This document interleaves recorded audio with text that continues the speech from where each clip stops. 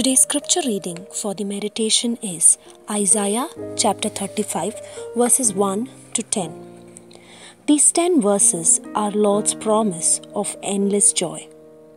In verse 1, we can see the desert and parched land glad and the wilderness rejoicing. When in every human's life wilderness is a bitter experience, then how does the Bible term it as a glad and rejoicing experience? When the Israelites walked through the wilderness, God led them by providing for their needs abundantly. Likewise, when we live a Christ-centered life, His grace will be with us, and His grace alone is sufficient for us. When we experience His grace over us, we need to submit our feeble hands into His able hands, so that we can steady the feet of the ones who need help.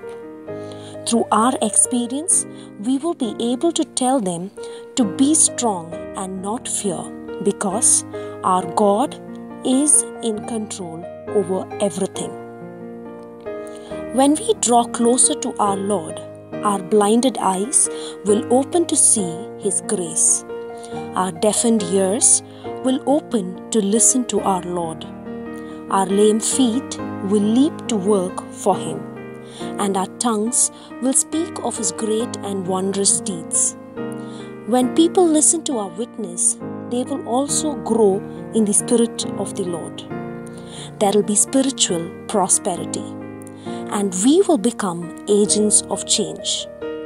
Thus, we will be able to walk through the way of holiness without fear, where our Almighty will welcome us and crown us with the ornament of grace. Let's pray. Lord, our Heavenly Father, thank You for this time of meditation. Help us to grow in Your Spirit during this Lent season. Through our renewed spirits, enable us to strengthen others around us. Lord, make us worthy of the crown of grace. In Jesus' precious name we pray. Amen.